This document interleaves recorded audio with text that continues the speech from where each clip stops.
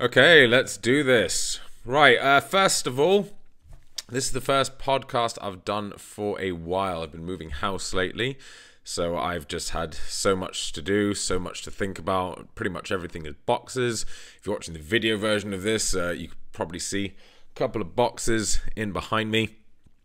But I thought my girlfriend's out for around half an hour or so. She's gone to do a bit of shopping, so I'm using this opportunity to jump on and make a podcast for today. So the topic of the podcast today is how important are step counts. Now, I had a member in my membership group ask me, how important are they in creating a deficit or keeping yourself in maintenance? I.e., if I got to 14,000 steps in a day, but I've eaten maybe 200 to 300 more calories than usual, is doing an extra 5,000 steps going to make that much of a difference? Okay, cool. So let me talk about where this whole step count thing actually comes from.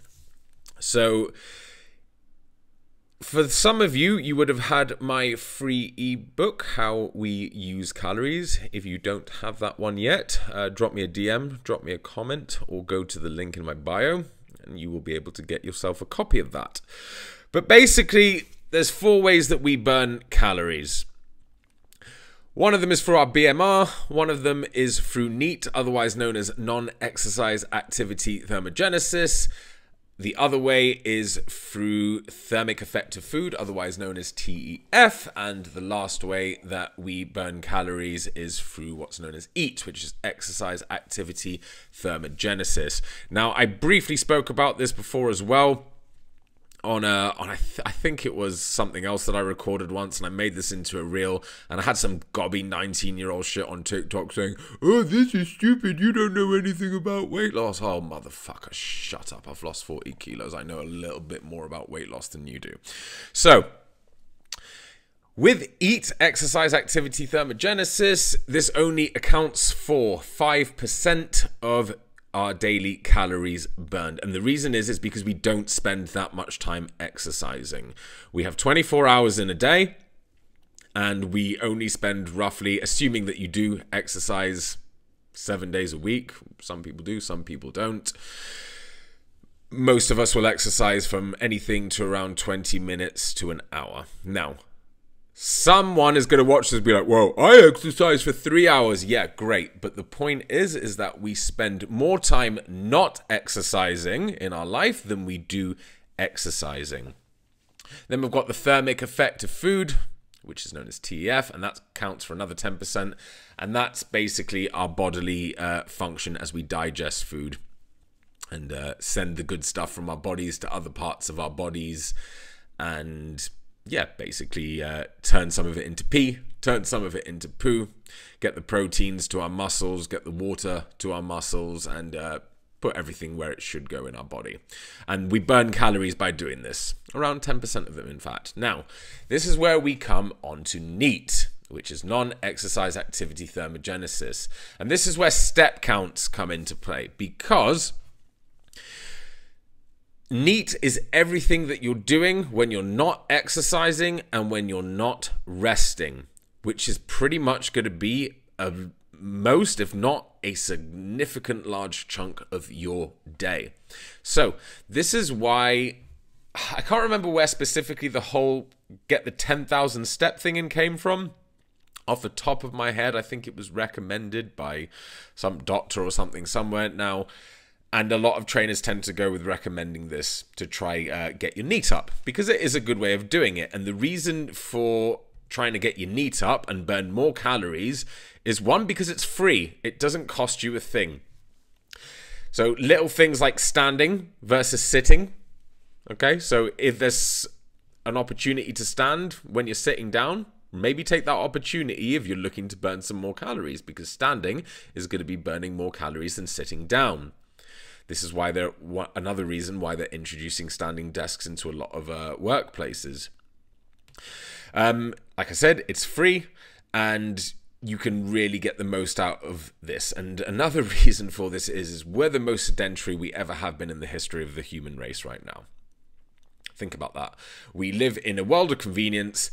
Everything is so easy to get by, and we don't really have to do much moving around anymore. And especially more so since I moved to Australia, I noticed this, where Australia is pretty big. It's a lot bigger than people think it is, and it takes a long time to get anywhere, meaning a lot of people go in their cars to get places. People here are very, very reliant on their cars. I believe it's the same in the States as well. Two countries that have big obesity problems, the States and Australia. Though I would say it's probably worse in the States. Australia, they tell you over in Australia that there's a big obesity problem. I don't think it's as bad as they make out, especially if you're living sort of near the ocean, because you've got the whole beach culture there. There's a lot of beaches in Australia, and you know, a lot of people do make somewhat of an extra effort here to stay fit. I get the general consensus since I've been living here for around 7 years now that people actually care a bit more. So with your non-resting or exercise calories, this is where many of us are now failing on, because we have less and less reasons to move. We have cars that go everywhere. So if you think about it, let's say hypothetically speaking, you have an office job. You wake up in the morning, you walk down over to your kitchen, you make yourself some breakfast. Maybe you're not a breakfast person. Great, do what you want. You take a very, very short journey to your car. You drive to work. From there, you take a very short journey from where you parked your car to your job, where you're going to be sitting down all day, and then you do the same thing in reverse to get yourself home. So when you think about it, throughout the day, you've had very little to no reason to move at all, because you've been sitting at your desk all day. So when I have personally coached office workers in the past, I try to give them a few strategies to try get their NEAT up, non-exercise calories, if you will. Some of the strategies I give out, for example, is if you have an office where there's a couple of floors, whenever you go to the toilet, try to go to a toilet on a different floor and not take the lift. Maybe take the stairs more. For your lunch break, maybe try to have an excuse to go a little somewhere further for your lunch. Maybe park a little further away from work, because that means that you have to walk to work a little bit more, and then you have to walk back a little more. And these things really do make a difference. And having said that, just because you try get a high step count up in a day doesn't necessarily mean that you're going to lose weight either. I've worked in offices. I've also worked on construction sites. I've done a lot of different jobs in my lifetime.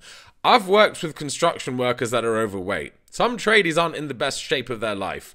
And you know why? Because step counts for them is not a problem. They're on their feet all day. They're moving around all day. And some of them are just plain damn eating too much. You know, so, and I know this. I've seen some of them at lunch. I've eaten with them at lunch. Like, some of them don't even take their own food into work. They just order shit. Like, and these days as well, they don't even have to go off site to get it. Some of them will just order Uber Eats or whatever directly to work. So you don't even have to make an effort to get your lunch anymore these days. You know, we don't have the whole hunter-gatherer thing anymore, where we have to like walk to try find our food. But the problem is that's how our bodies are designed. And unfortunately, we've kind of evolved past that, but our bodies don't know that. Our bodies don't know about technology. Our bodies don't know what a world of convenience we live in. So unfortunately, it's our job to try utilize this and get the most out of it as we can. So hypothetically speaking, let's say for one day you've done more steps than usual, but you've eaten a few more 100 calories. Well, I would say it doesn't really matter. There's no such thing as a healthy diet or an unhealthy diet. Sorry, my bad. I'll take that back. There is no such thing as a healthy day or a non-healthy day. It's a healthy diet and a healthy lifestyle. So one hot day doesn't make a summer. So let's say, hypothetically speaking, you have a day where you have eaten a little bit more than you would like. Sorry, I think my video went off there. Oh well. Let's say you have had a day where you've eaten a bit more. Well, truth be told, if you're doing it frequently, yes, that will make a difference. And if you're doing it infrequently, it's going to make little to no difference at all. Like I said, there is no such thing as an unhealthy meal. It's an unhealthy lifestyle. There is no such thing as unhealthy food. It's an unhealthy diet. So what are you doing more of and what are you doing less of? Believe it or not, these are the things that are going to make a difference. So if you have had a day where you've moved around a little bit extra that day, great. I would encourage you to try do more of that. But if you've eaten a little bit more that day, again, in the grand scheme of things, it's not going to make a difference, because if you're not getting it right every other day, well, by the time you get to the end of the year, your body's, and you know, if you have a low, if you've got a low NEAT, if you don't have a particularly healthy, active lifestyle, by the end of the year, if you've not got that on point, your body's not going to say, oh, well, I remember that day on the 26th of July where XYZ did 14,000 steps. So, yeah, maybe we should lose a bit of weight. It doesn't work like that. It doesn't work like that at all.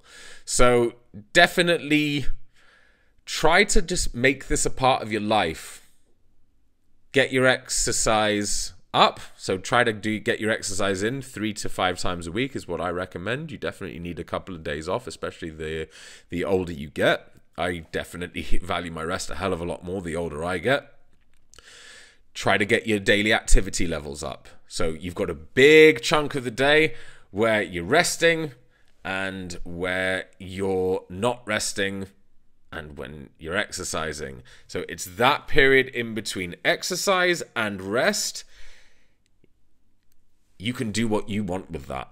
So the more active you get during that time, the better it is going to be for you overall. If weight loss is your goal, assuming. I mean, why else are you listening to this podcast? Weight loss is my thing. That's what I'm talking about, right? So I hope that one clears it up. Definitely. And I would say as well, don't worry too much about the whole calories thing when it comes to your lifestyle either. Yes, of course, like if weight loss is your thing, tracking calories is definitely going to help, but don't be too anal about it day to day, because like I said, it's what you're doing over a long period of time that counts. Like I said, one hot day does not make a summer. So you might have a good day, try to have another good day, try to have another good day, try to have another good day. Oh, I've had a bad day. Oh, big deal. Well, I've had about 6 good days this week. Cool, move on. Let's have another 6 good days next week and try to keep the momentum going. That's what's going to make a difference to you. So if you have an off day and you've eaten a little bit more, I would say don't worry about it, as long as you're not overeating every day. That's what's really going to make a difference, is not doing things every day or doing the right things every day. Cool. Well, I hope that clears that up, guys. I hope I haven't missed anything out either, but if you do, always you can hit me up. I'm quite easy to get a hold of. Head over to the link in my bio. Drop me a DM on Instagram. There's many, many ways of contacting me. Hope you enjoyed this podcast, and I'll speak to you soon.